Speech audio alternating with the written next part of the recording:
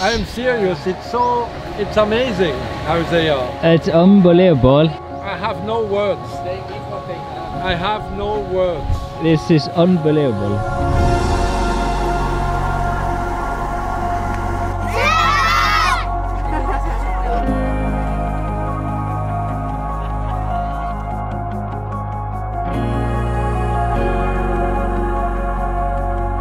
We got nice blue sky today.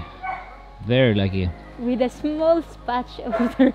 See that there's one dark, tiny cloud there. We are officially going up into the mountains, the highlands of Negros, to an area that was really affected by the flooding, of course, river communities. So we caught up with the bus or the truck with all the supplies. So we took a quick stop here with this stunning view before we head up into the highlands. Got that.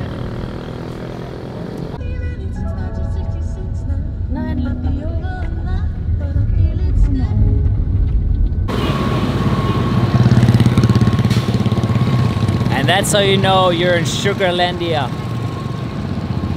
Sugarlandia. Welcome to Mabinay. I was here about 3 years ago, I think. And this is where we found the Sea of Clouds. Spectacular nature. But today we're gonna go give out relief goods for the flood victims here along the river. Alright, made it to the beautiful town of Mabinay up in the highlands. We're stopping with the police to get an escort with us. We made it to, I forgot the barangay name, I'll put it here. Yeah, it's so hard to pronounce. But there's a river right behind us and flooded about 2-3 meters. You can actually see it on the houses over there. But the main damage is just by the river where there's, you know, no concrete houses. So we'll take a look at that later. But first we're gonna deliver some goods. We have a line for kids and then adults. They actually don't need water, but they need containers. So the adults have little tickets that the barangay captain said the worst families with no houses. So this is the barangay captain's house, and he gave the tickets to the one family each, you know? Yeah, I can see they're holding like a pink ticket. So the people that are getting food here and supplies, they actually lost their house, like completely gone. Look at hair. Look at his hair. Look at his hair. Nice style.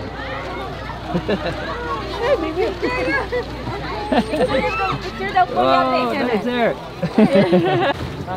So we got the Tarsas, we got some divers of Darwin.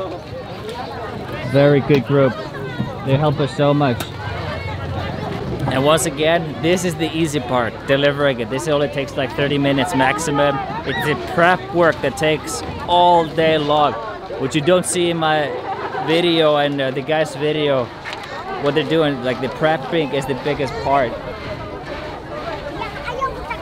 This is the easy, so that's another thing why you don't see me handing out goods here. I'd rather show some other guys doing it, give them some credit.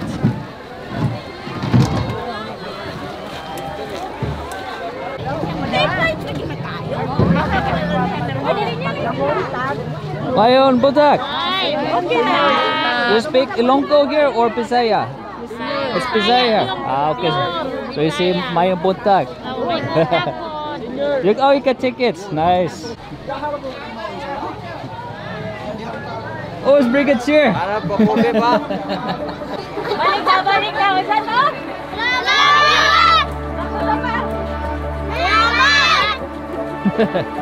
Galon.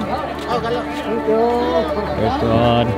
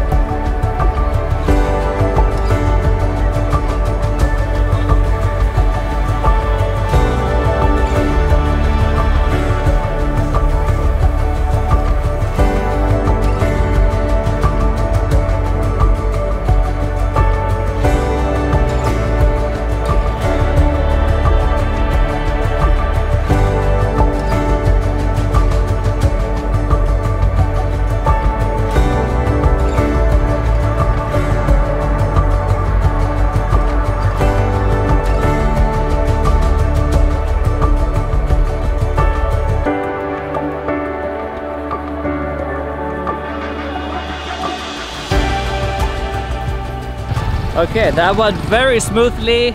Very, very good job. Shout out to the, you call that TNP, or shout out to those guys for helping us. And now we're gonna take a look at the river area. You can already tell here, trees down, the water coming down, full of debris, of course. Look at the size of that thing. It's a whole bamboo unit right there. Look how big it is, guys. It's burning. Oh! Careful. the line. Oh, the line. Oh my god. I can see it. Yeah. By the line. Yeah. See that, guys? So this is the water line. And here's the river. Like, can you imagine how high it is? That's unbelievable. My house. Our house. There. This was your house there? There. There. I'm so sorry, Kuya. What's your name? Raymart. Raymart. Oh my god. Where were you when this happened? Where were you? There. You were in the house? Yeah. This was the sorry. Unbelievable. It's insisting that we have coffee. Because I make a joke when she said, we can come to your house to see it, and you have coffee. She said yes, and now I have the coffee. Are you serious? I am serious. It's amazing how they are. It's unbelievable. Here you have the house. You can. Guys, this is unbelievable. They lost their house, And they but they're offer still coffee. inviting us for coffee. I have no words. I have no words. This is unbelievable. If that doesn't give you a good impression about the hospitality of the people here in Philippines, then I don't know what does. This is probably the best example you can ever give, and I'm probably going to remember this moment for the rest of my life, because how can someone that has lost everything invite you for a coffee right away? Like, come to our house. Like, this is just, I have no words, man. This is unbelievable. Just be speechless. They're in the up there. Oh, up there. But the barangay. Your mom was Other up? people to go away. Going there. Your mom was up You there? Just because you saw the water coming. You And go. my grandma. They're in Jeez, they were hanging out their lives up there. Oh. Where? They were up on that roof, babe. Oh, where? That's crazy. And midnight, in darkness. Yeah, midnight. It was midnight. Yeah, Yeah. it's dark. Yeah, it's almost normal when you think in Darwin we had also begins really strong wind at midnight 1 yeah. o'clock to 2 o'clock. Yeah, I couldn't sleep. It was so loud. You cannot go out because the wind is very. Yeah, it's Yeah, falling, yeah. falling items, falling. debris, it's dangerous. Yeah. We had strong wind, but not like here. So it's very mixed about the operation when everything happened. For example, here there wasn't much evacuation, but like in our last video, the actually when the wind was coming in daytime, the army went to the coastal communities and told everybody to evacuate. So that was really great. Look at this, guys. This is the power line. You're not scared to touch it? No.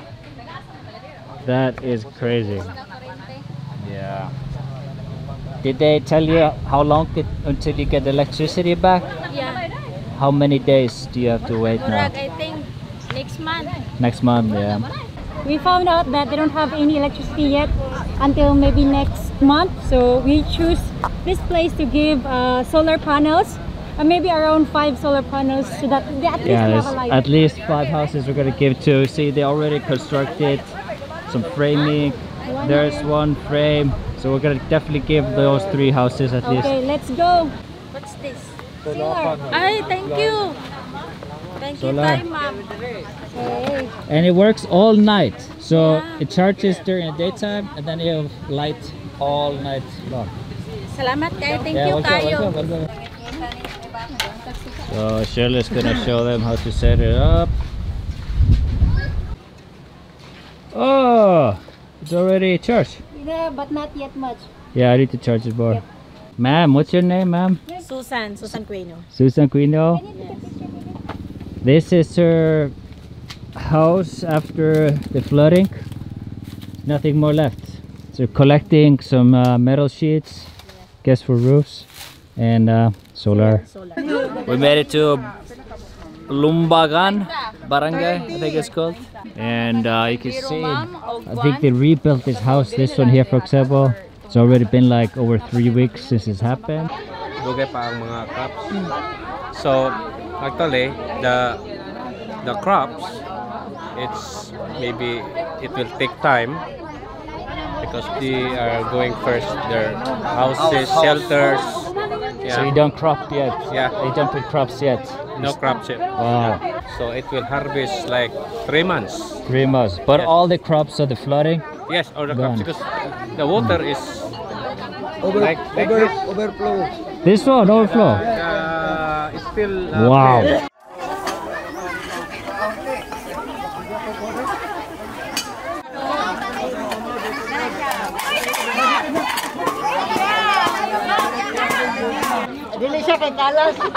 This one is done.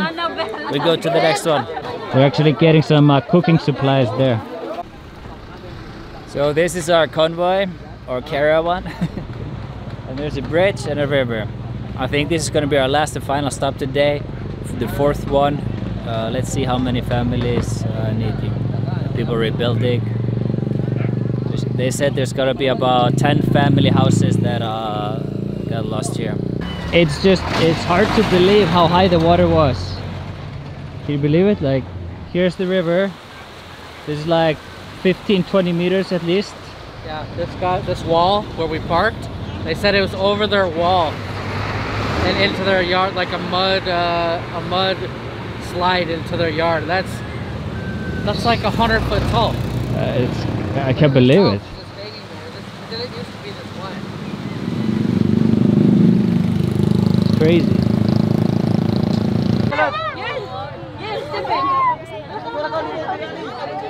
You might also ask, how do we know which person, which family needs help?